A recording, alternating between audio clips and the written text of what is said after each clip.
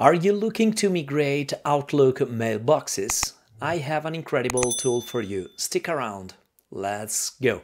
Here I am in the website of Stellar, and this is the tool that I am going to talk about. So as you can see here, this is a tool tested and trusted by many MVPs and IT admins, and they cover even the scenario when you have to migrate from Microsoft Exchange Server to Microsoft 365. So when you want to install this tool, all you need to do is just click on the button free download. You are going to get an exe file, and the installation, it takes just a few seconds. And after that, you are going to have this tool available on your PC. Let me now open this tool. So the first pop-up that you are going to see is this one. You are able to get automatically and to search for the profile that are installed on your PC. So then you can target your mailbox that you want, and then you can generate your destination file. So all I'm going to do now is to select manually the file that I have on my desktop, which is an OST file that I already have. I'm going to click to open and then convert. This takes just a few seconds in my case because this file it's not so big, and it's of course this is can be different if you have a very big and huge file.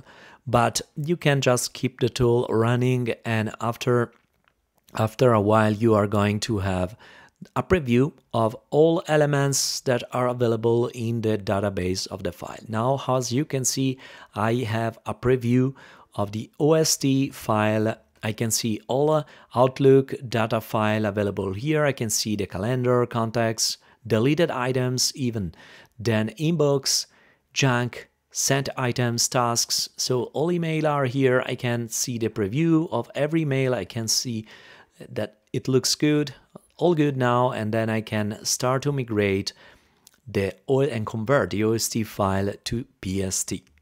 If the preview looks good to you, you can then move to the next step, which is save converted file.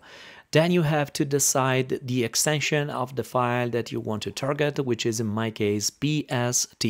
Let's click on next. Then you have even the ability to target this checkbox, which is the auto split PST file if you want, or you can even recover deleted files. This is pretty nice. If you click on advanced, you can then target and exclude the junk email folder, the deleted items. You have additional options like the data range, which is also good, and then you can even create a list of users that you want to exclude from your mailbox. Now let's say that it's fine, this selection, the destination path, it looks good also to me. I'm going to drop it in my desktop, and this, as always, considering the size of this file, it's going to take some seconds. Alright, the process is completed. This is the size of the file converted, and it's available on my desktop. Now, something very important to know is that Microsoft is in the phase of migrating Outlook from Classic to the new Outlook. Now, to import a PST file, you have to work with Outlook Classic. So let me open now Windows, and then I'm going to type here Outlook. I'm going to target Classic and not the new one, because in the new Outlook this is not yet supported. But there are good news, because here in the Microsoft 365 roadmap we can see that Microsoft is working on this topic: export mailbox to PST in the new Outlook for Windows and import emails from PST file to mailbox in the new Outlook for Windows. This is going to be available also for Mac, but this is really a good news. Now, all I need to do is click on Open and Export, and then Import on Export.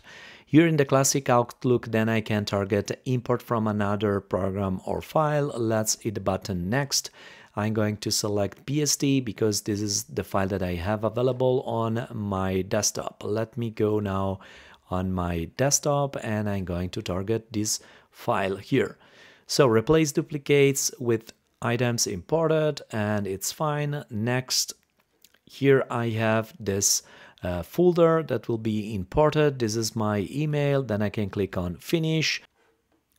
And this is the final result. I have in the inbox all email migrated, as you can see, and this is pretty nice. My opinion about this tool that it does a pretty good job and it's fast in scanning files and accurate.